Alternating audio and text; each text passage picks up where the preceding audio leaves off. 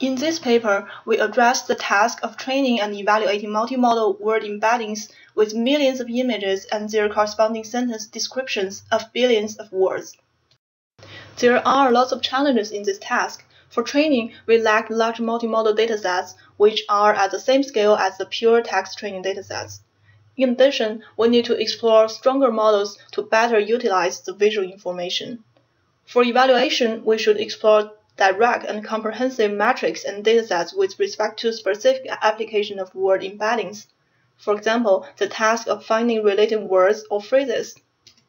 In this work, we introduce a large-scale dataset with 300 million sentences describing over 40 million images crawled and downloaded from publicly available pins on Pinterest. A pin is an image with user-annotated sentence descriptions.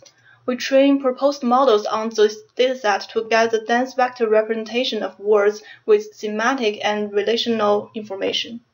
Finally, we evaluate those models on large-scale evaluation datasets. Our contributions are twofold. Firstly, we constructed large-scale datasets for both training and evaluating of the multimodal word embeddings. They will be gradually released on our project page.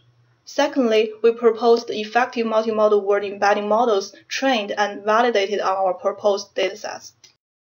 Here are some example images and their sample descriptions in our training set. For example, for the first image, we have a sample description of this strawberry limeade cake is fruity, refreshing, and gorgeous. Those lovely layers are impossible to resist. A part of this dataset with 6 million images has been already released. We also construct evaluation datasets to directly assess the effectiveness of word embeddings in terms of finding semantically similar or related words and phrases. This dataset is collected from the click data with millions of users in an image search system. It consists of triplets with a base phrase, a positive phrase, and a negative phrase.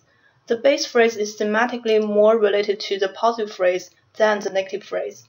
Because the user click data contain noises, we conduct a crowdsourcing cleanup step to get a gold standard evaluation dataset.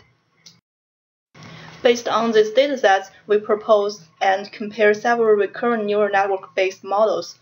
Experiments show that our model benefits from incorporating the visual information into the word embeddings, and the weight sharing strategy is crucial for learning such multimodal embeddings.